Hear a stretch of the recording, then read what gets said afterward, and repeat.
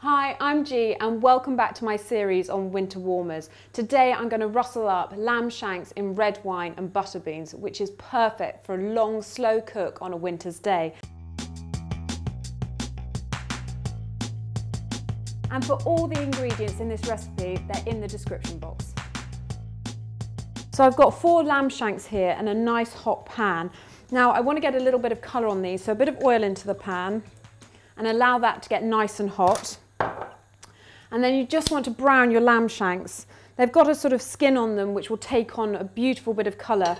And the nice thing about that, it'll become caramelised and add flavour to your dish at the end.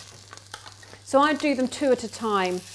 When you're trying to brown something, if you add too much to the pan, they start to stew as it drops the temperature and it starts to bubble rather than get that nice colour.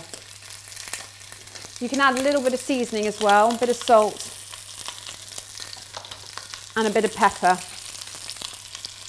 Now some people would coat these in flour first like you do with beef stews. You can do that if you want to thicken your stew. But for me, when you start to brown flour, it starts to burn. So if it needs any thickening at the end, I'll do it at the end rather than at this stage. When you're browning things, you don't want to move them around too much in the pan because again, that drops the temperature. You want to leave them alone for a little bit, so be a bit patient. So these have taken on a little bit of colour, which is perfect. And I'm just going to take them out onto a plate while I brown the other 2. So the other 2 have taken on a bit of colour and I'm going to take those out of the pan too. And then just reduce your heat a little bit. Now all those caramelised bits in the bottom of the pan, that lamb fat, is what you're going to end up cooking your onions in. You just want to soften these. This is a long, slow cook, so don't worry too much about cooking everything through at this stage. You don't want the onions to take on any colour necessarily, so a little bit of salt will help them cook a little bit quicker. It draws out that little bit of moisture. And then red peppers, you can put whatever you like in this. If they're really soft vegetables, put them in a bit later, but the peppers do hold their texture. And now to make your sauce, I've got a tin of just chopped tomatoes.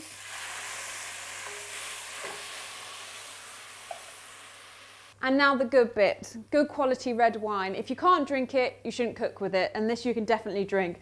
But with other stews, you normally put in a bit of stock, but instead I'm going to put in quite a bit of red wine. And because this cooks for so long, it reduces down and becomes thick and syrupy and sweet. This is not necessarily one for the kids.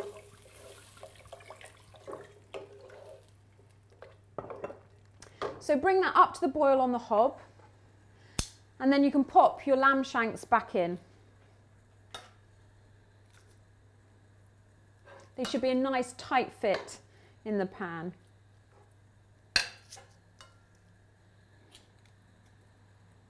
And now all the wine is in, and there's quite a lot of it.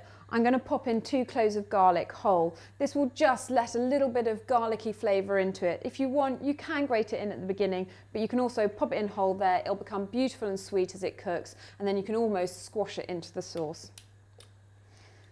So once it's bubbling away, cover with the lid and either cook on the hob for 2 hours on a slow rolling simmer, or pop it in the oven, which is what I like to do because it gets it out the way, for about 2 to 3 hours until the meat's really tender at about, I say, 160.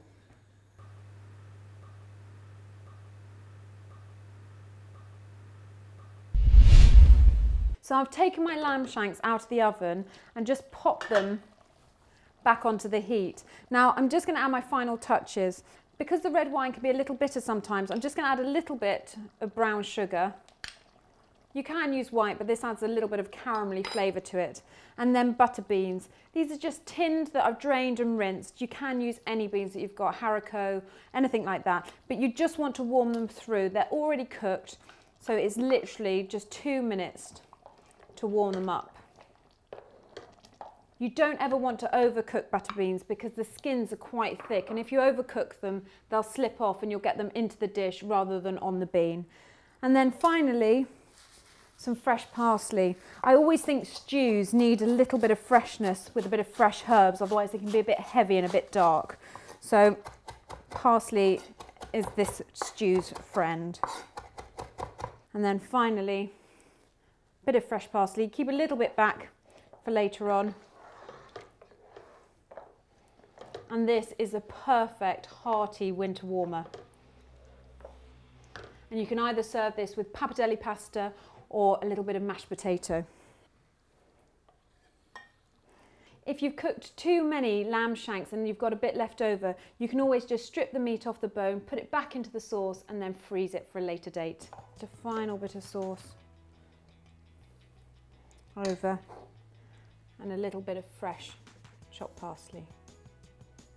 And there you have it, deliciously tender lamb shanks with red wine and butter beans. I hope you can join me in my next episode in my series of winter warmers.